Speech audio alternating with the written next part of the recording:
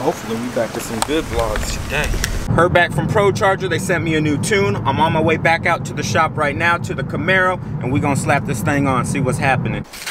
Gotta get her a car wash ASAP. All right, got the ProCharger tune loaded up. Let's go ahead and write it to the ECU.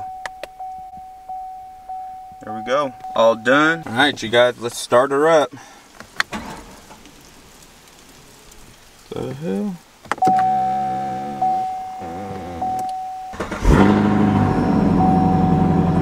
That was kind of weird, it didn't want to start. The scanner going, see what my fuel trims are looking like. Still reading high, but the car is not warm at all.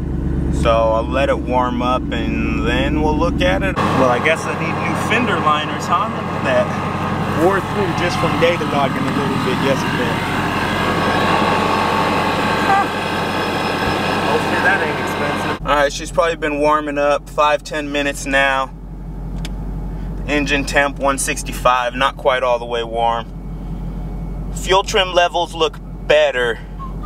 We'll see. Still a little bit red on the short term, as you can see. See what the long term's looking like. And this is just idle, mind you. Slightly high. To my understanding, at idle, I should be running a little bit rich, but we'll see.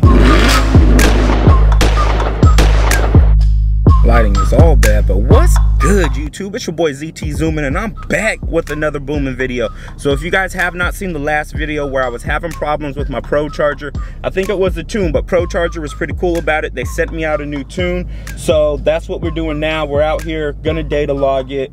My fuel trims were looking still a little bit high, as I just showed you, but now that I'm glancing back over, the long term is going back down some again. All right, you guys, I just took it out for a drive. I didn't love the numbers I was looking at, but now I'm sitting here idling in front of the shop, and look at this. I mean, for the first time ever, my numbers are looking A1. So I'm really wondering if I just need to drive my car a little bit more, because I just drove it. It says 20 minutes there, but it was idling for what, 10, 15 of those minutes? So I maybe drove it for 5. That is the best I've ever seen the numbers look. But if you go and look back at my drive, the short-term fuel trim was definitely getting up there, but it doesn't look like we broke 20 at all, because last time we were breaking up into like positive 30. So I feel a little bit better about that. So in my mind, at least, that pretty much confirms that it's not something on my end, that it's definitely something with the tune. So I'm gonna get my front fascia put back on. I don't want to destroy the fender liners anymore. They're pretty much shot out now anyways.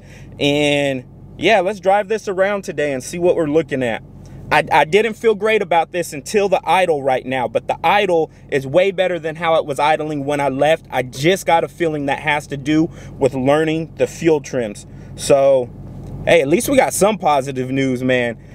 In some ways, this ProCharger been one thing after another, but luckily, nothing too serious except for this. Running lean feels pretty serious to me, y'all. So let's get this fascia put on and do some more data logging and see what we can get into. All right, new day now, you guys. So I didn't get a chance to put my front fascia on yesterday. My little cousin had his car pulled in here on the lift, swapping his rear axles out. So I ended up helping out with that for a little bit. And yeah, I just didn't have the time. Today is actually Thanksgiving, so happy Thanksgiving to everybody out there. You guys will probably get this the day after Thanksgiving. I'd like to say I'm thankful for the health of everybody that I love. Everyone's in good health. And I'd also like to say I'm thankful for all the good things that have come my way this year and that hopefully continue to come my way. All right, so today, you guys, we're about to get this front fascia put on. But before we do that, I was waiting on a new set of spark plugs here. Now, I only went one step colder. It's kind of debatable. Everybody has their own preference for what they like to gap them at and for which plugs they actually like to get. I didn't go 2 steps colder, I only went 1. And then this right here, I bought a little set of check valves. Now I ended up pulling it out of last video, and I probably shouldn't have because I wasn't exactly sure what was going on, but the PCV lines were like pinching.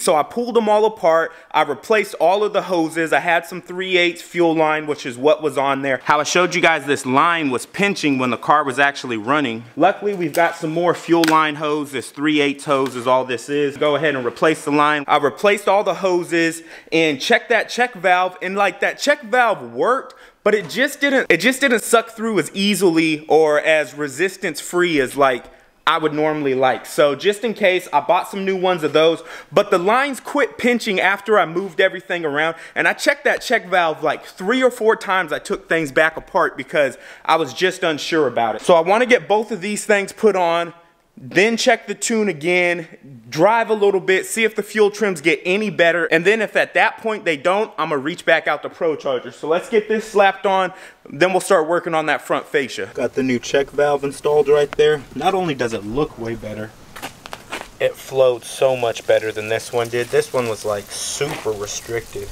Let's get these spark plugs knocked out. I got the coolant tank, or coolant reservoir tank, whatever you want to call it, moved up out of the way, kind of zip tied there.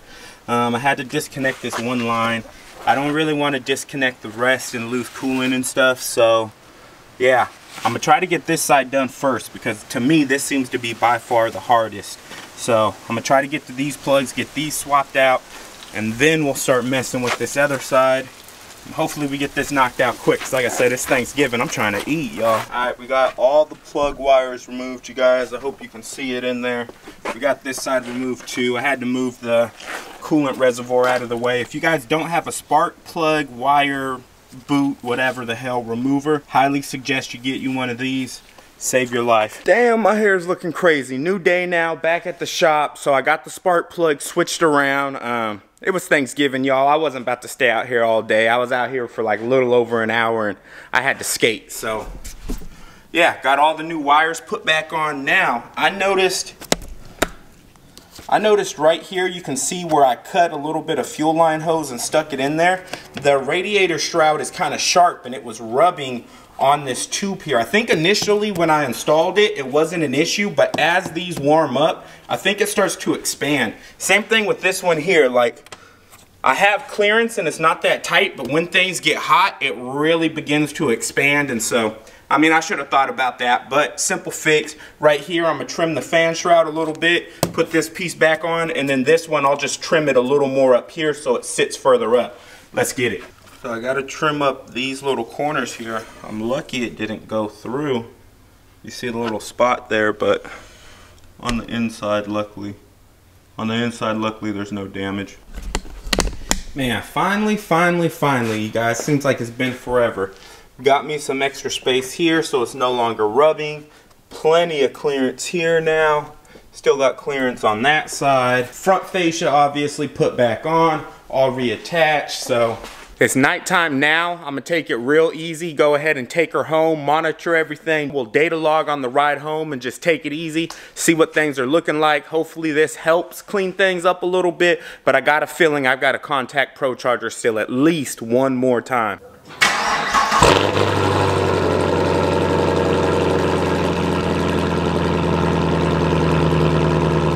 We back at the crib now. Let's check this out. See, like, things don't look too bad there, and the moment it goes into boost, like the numbers go normal and it's slightly rich like I think it's supposed to be. But like on the D cell here, look at those long terms, man. I mean, plus 27, that's crazy. It seems like to me. I mean, seeing when I'm not in boost, the fuel trim numbers are high, and then the moment that I go into boost, you see the throttle position getting up there, the numbers start evening out and look great. But then on like D cells, super lean.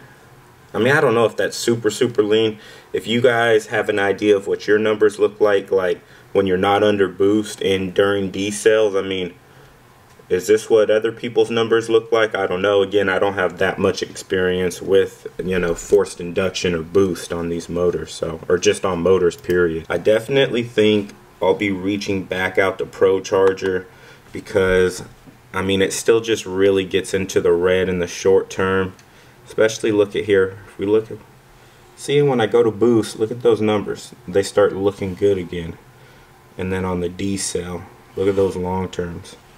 But anyways, if we go back to the short term and we go at the highest values, look at that. One of them was plus 40. I mean, it's at like a low RPM, so there's not nearly as much load on the motor. To me, that just doesn't seem quite right. I don't know, you guys. But yeah, I got some more data logs. I'll probably be taking it fairly light for the most part. I'll probably be reaching back out to ProCharger, see what they got to actually say about this. Hopefully they can clean things up a little bit more. It seems like whatever they did definitely did actually help. So yeah, hopefully they just keep working with me and we can get this dialed in. But that's gonna do it for today's video. This your boy ZT Zooming. I'm keeping it moving, baby, and I'm out. Peace. For those of you right now that are looking at the screen and screaming, why don't you just get a freaking Pro Tune? For one, I got the 50 state legal kit, and technically to be carb legal, I have to run their tune anyways. Number two, I'm gonna get this tune as dialed in with them as possible as I can before I decide to spend that extra money to go and get the Pro Tune, for the exact reasons I listed in the last video, that I have other upgrades I'd like to do before I actually go ahead and get that tune done. I'd like to have my final tune done on like my halfway finished car.